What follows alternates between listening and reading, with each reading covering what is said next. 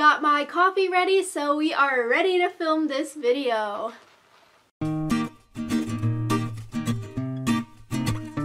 What is up, everyone? It is Rachel. Welcome back to my channel. And so today is a very exciting video because we are going to be talking about what to do if you are waitlisted at your college. So being that it's March right now, you are probably hearing back from colleges that you applied to, whether you were accepted, waitlisted, or sadly rejected. So today we are talking about the waitlist though, because I do have experience getting waitlisted to colleges back in the day when I was applying to schools. And so also, if you are waitlisted specifically to UC Berkeley, I have a UC Berkeley waitlist video that I will also have linked down below. But if you're new here, hello, my name is Rachel. I just recently graduated from UC Berkeley in May 2020, where I double majored in cognitive science and legal studies, and now I'm working full-time at a law firm. And so if you are a student applying to colleges this year, or have a friend or sibling applying to colleges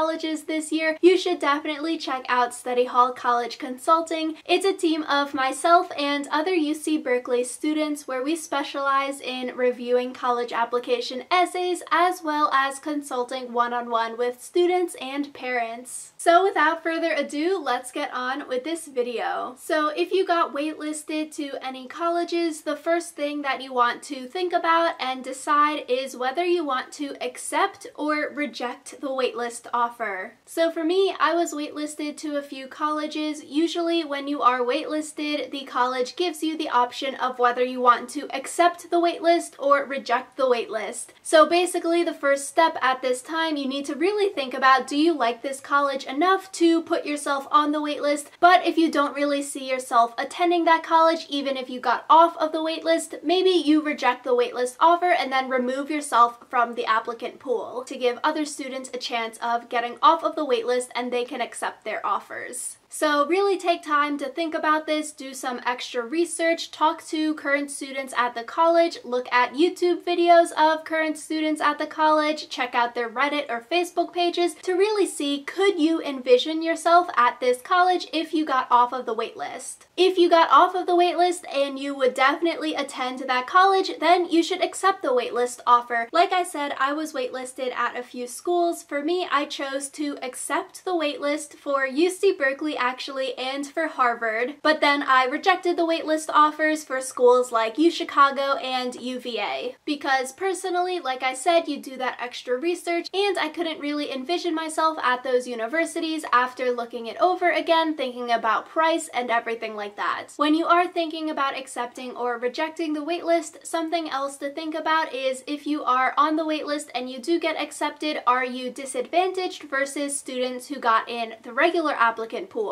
So maybe at the university, if you get off of the waitlist, maybe you get less housing options, maybe you get to pick classes later, so then you get less class options like class times, class sections, because the classes have already filled up. So that's something to research and to think about if you might get disadvantaged because you are on the waitlist. So the second thing that you need to do is to commit to another college. So with waitlist offers, after the national deadline to commit to a college, then the universities will look at their incoming class who accepted their offers of admission, and then they'll fill in those extra spaces with people off of the waitlist. So you would get off of the waitlist after that deadline to commit to a college, so you shouldn't really commit to 0 colleges and then bank on getting off of the waitlist for a college. So you should commit to a college by that deadline, which would be before you hear back from your waitlist schools. So like for me, I actually committed to the University of Maryland in their honors college, and I had a pretty good scholarship to go there, and obviously, you know, in-state tuition, that's always a big plus. So with the college that you end up committing to, you need to get excited about that college. So go to a student tour, go to one of their admitted students days, stuff like that. If they're doing virtual events for admitted students, attend those. With being on college waitlist, you don't really know if you're going to get off of the waitlist or not, so when you commit to a school, you have to really like it because you don't know if you would get off of the waitlist for those other schools. With this, when you commit to a school, you probably have to pay some kind of deposit or down payment fees, and if you end up getting off of the waitlist for a school and switching colleges, you probably don't get that money back. So that's definitely something to think about because it could be like $400, $500 to a couple $1,000s that you have to pay in order to commit to a school. And obviously only commit to one school. I know people from college who were indecisive and they paid that down payment and they actually committed to like 2 schools because they couldn't make a choice about which one they wanted to attend more. So like obviously don't do that because then you're just losing money and probably it will cause you problems in the future because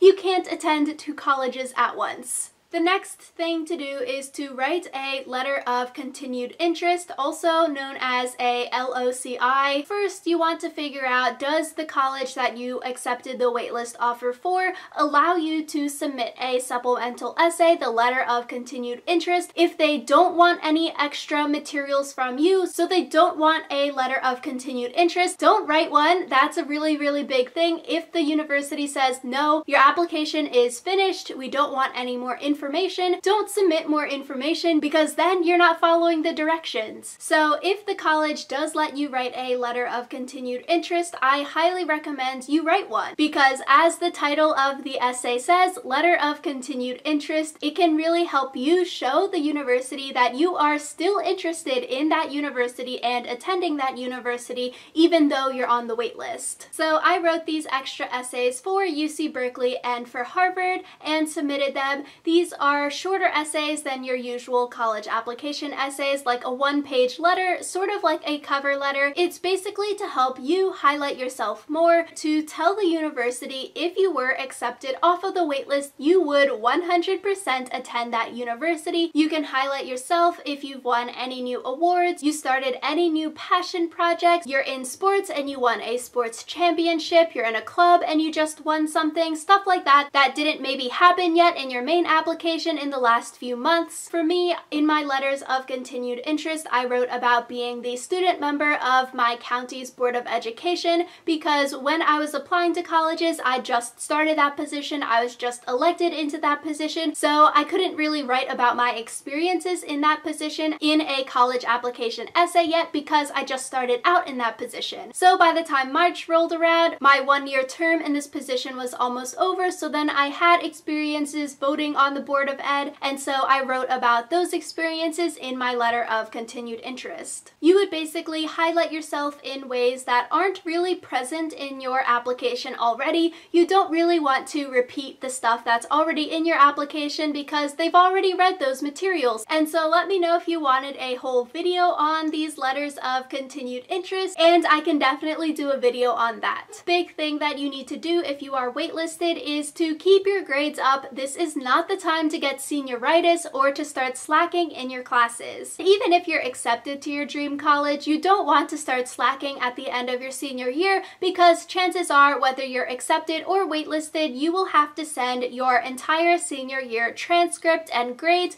to the college that you end up going to. So if you're usually like an A or a B student and then the last quarter of your senior year you start to fail all of your classes, that's not good and you could have your offer rescinded. You could also maybe lose scholarships because your grades have fallen. So don't get senioritis even if it is super enticing to start slacking in your classes because it's almost summertime, it's the end of the year, you're about to go to college, but truly keep up the hard work in your classes and don't get lazy. And so if you've liked these tips so far, definitely give this video a big thumbs up to help me out with the YouTube algorithm. So those are the things that you should do if you are waitlisted to colleges. Now I'm going to talk a little bit about things that you should not do if you are waitlisted to colleges. If the college specifically says, if you're waitlisted, don't send us anything, do not send them any other materials. Additionally, you should not be calling the admissions office every single day saying like, hey, I'm on the wait list. How do I get off of the wait list? What are my chances? XYZ, because that's probably sort of annoying for the admissions office to keep getting those calls, especially if you're calling every single day. If you wanted to call once to ask questions, that's totally fine. Just don't call them every day with the same exact thing. So the final thing that you should not do if you are waitlisted to college is post inappropriate things online. And honestly, that tip goes for any colleges that you are accepted to also, because you could get rejected from the college that you're accepted to, and if you're waitlisted and a college sees that you're posting these inappropriate things online, then maybe they'll reject you also. But also, you should not be doxing yourself online. I was reading on the law school admissions Reddit. Basically, the admissions officers for law schools actually peruse the Reddit pages sometimes. So if you're posting online all of your stats and information,